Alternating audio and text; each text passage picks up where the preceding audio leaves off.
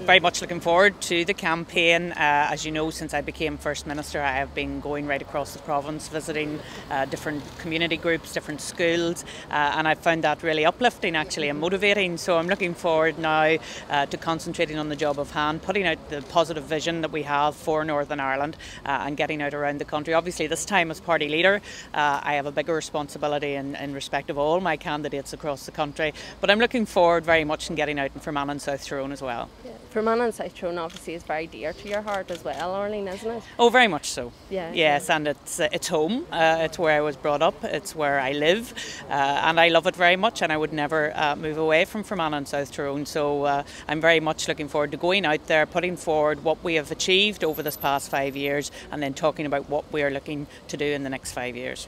And this campaign as well, obviously being First Minister, there's a certain amount of pressure maybe that you may feel to get back in. Do you see that it's a race between you and Martin McGuinness to get back in at the top as First Minister? Well, I think that is the reality, and all political commentators that I have listened to are certainly saying that there's only two parties who can be the largest party after the elections are over. And if you look at the number of candidates that people are standing, it's very clear who those two parties are. It's ourselves and Sinn Féin. But, you know, I'm not worried about that. I go out into this election to win the election, and I'm very much looking forward to putting my message to the people.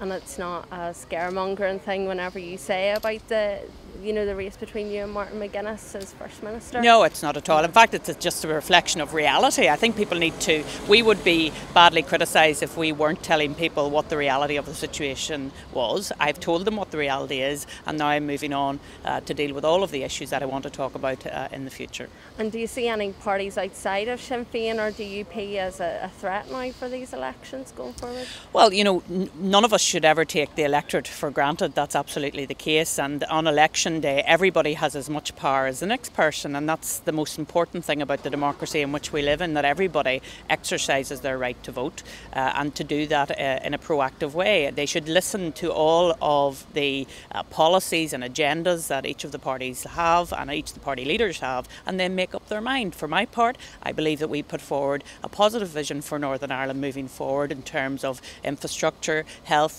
education, more and better jobs, and family budgets. We want to protect family budgets, which I think is a very important issue as well.